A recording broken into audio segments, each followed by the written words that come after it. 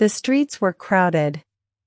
Music could be heard from the restaurants, which were decorated with roses, balloons, and large red hearts. Young boys and girls were all dressed up. They could be seen in different amorous postures.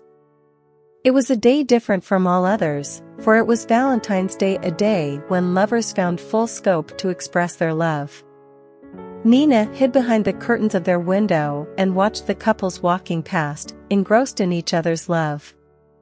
She knew she could never have anyone to love her, for she was handicapped from childhood. But did anyone realize that she also could love like anyone else, and had all the normal desires and instincts like any other girl of her age? She would daydream of having sweet babies of her own, but that remained something only in her dreams. Nina was the second issue of the Roy family. She was a lovely child. She was so chubby and sweet in appearance that when her mother took her out to the park, all the passers-by would pinch her cheeks. But as she grew up, her parents noticed that she was an introvert and did not like interacting with people.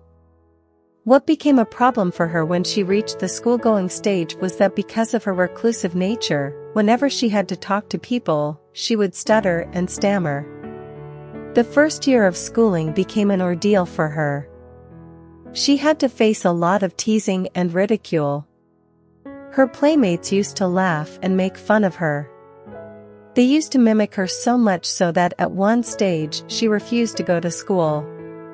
It was impossible for her parents to persuade her, as little Nina had had enough of the mental torture subjected to her. She would just lock herself up and give vent to a deluge of tears. Nina's parents then arranged to have her study at home. They inquired from the school if any of the students who had passed out could teach her at home. It was Nina's good fortune that one of the meritorious boys volunteered to teach her. The student by the name of Pranab had a very kind nature, and hearing about her problem, he was especially interested in taking up the job. Besides, the money would also help him to continue his studies in the science stream in a good college. So it was that Nina was coached at home by a very good conscientious tutor till she passed out with record marks in her ISC examination.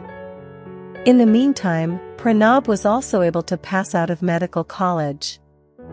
Though he was just a young boy, he always maintained the proper teacher-student relationship with Nina.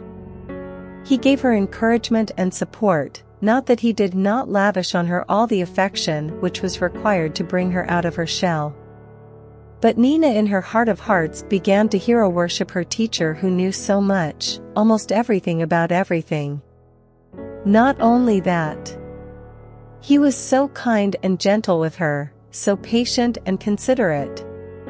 She felt love creeping into her adolescent heart, but she told herself that her blossoming love had to be stifled, as she could not ever hope to be loved in return. No man would be proud of a woman who spoke in the way she did. This became a big heartache for the girl, and she often released her pain and mortification in the privacy of the toilet in tears. There was no hope in her life. She could never ever put her arms around the man she loved. She could never ever tell him how her heart was overflowing with love for him. It was sheer frustration, coupled with stark hopelessness. She had no one to call her own.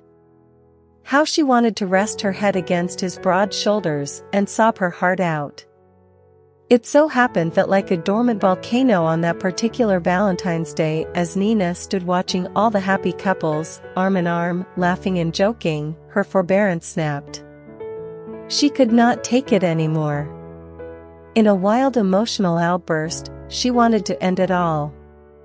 What meaning was there in living a life without even a ray of happiness? Day after day the yearning, the craving for Pranab was tearing her young heart into fragments. She bled and endured, but no one had any inkling of her pain and agony. Nina rushed into the toilet and fastened the bolt. The toilet had become her place of refuge and shelter. She was angry with the Almighty.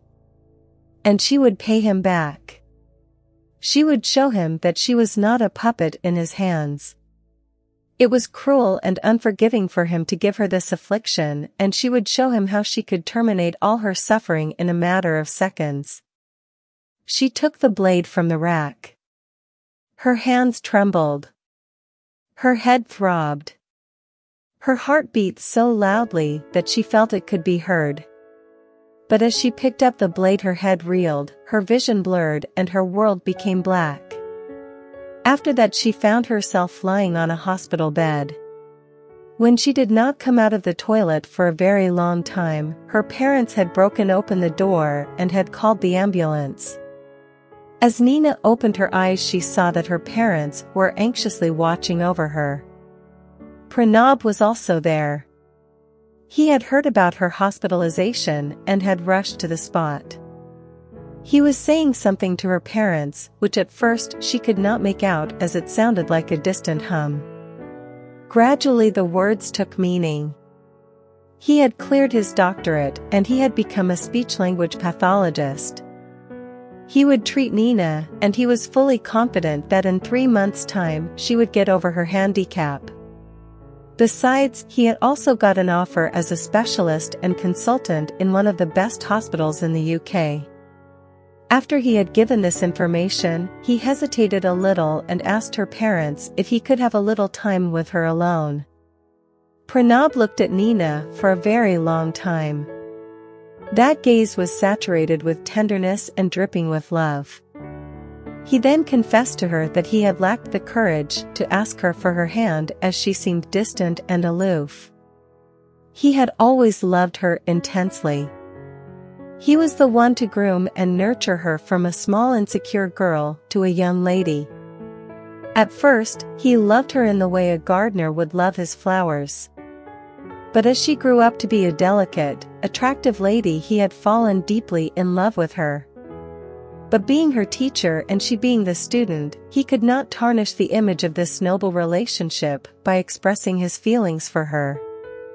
He was now asking her to marry him as he was going abroad and would not like to leave her behind.